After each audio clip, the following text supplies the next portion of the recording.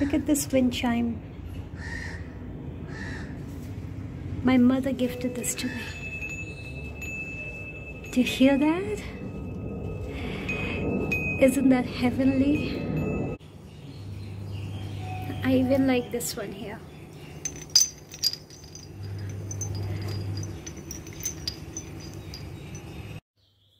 What about this one here?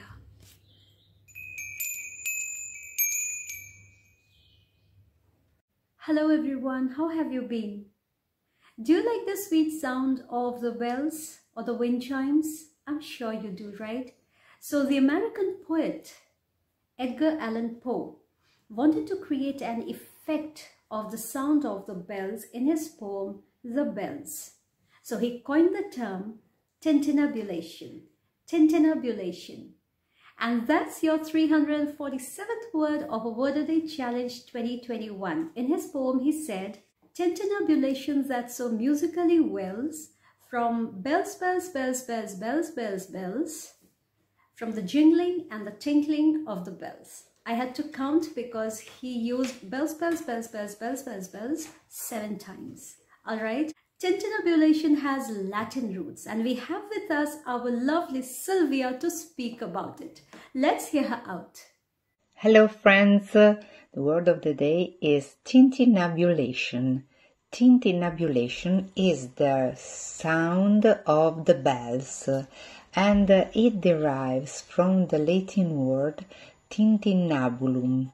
Tintinnabulum in the Latin word was a rattle and was placed outside the house. And it was usually designed as a fascinus. Tintinnabulum was a structure with many bells that were placed outside the houses, and they sound with the wind blowing. It was said to have magic powers. It was said to deliver good luck and make bad luck disappear. It was said to be a way to bring luck to the inhabitants of the houses.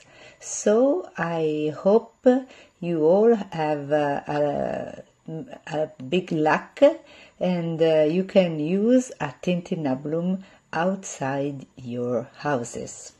Thank you so much, my lovely Sylvia, for your amazing contribution. And you know what? We learned 2 Latin words from you. One, tintinnabulation, of course, and the second one, tintinnabulum, the word for the wind chimes. Thank you so very much, my dear. Thanks a lot. God bless you. Therefore, tintinnabulation refers to the sound of the bells or any sound that resembles that of a bell-like sound. For example, tintinnabulation of bangles, tintinnabulation of swords, tintinnabulation of utensils or spoons. For example, I can say that I don't like the tintinnabulation of spoons. It hurts my eardrums. But I love the tintinnabulation of the wind chimes. There could be a violent tintinnabulation, for example, violent tintinnabulation of utensils in your kitchen.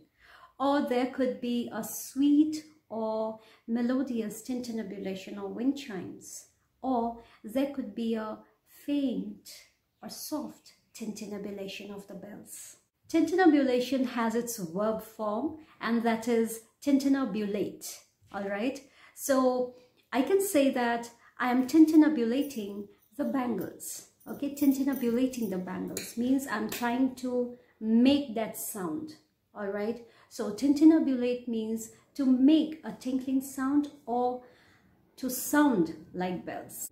For example, you can say that Christmas is around the corner. Jingle bells have started tintinnabulating. So get your Christmas stocking ready.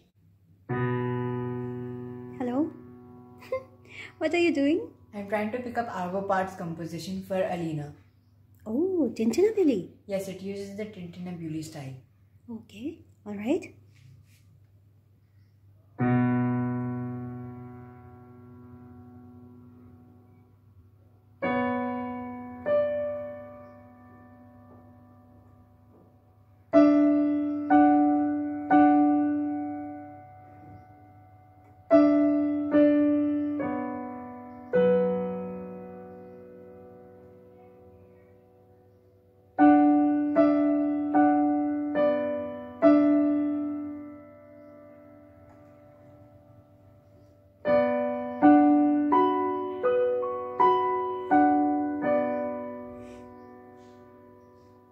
How do you feel?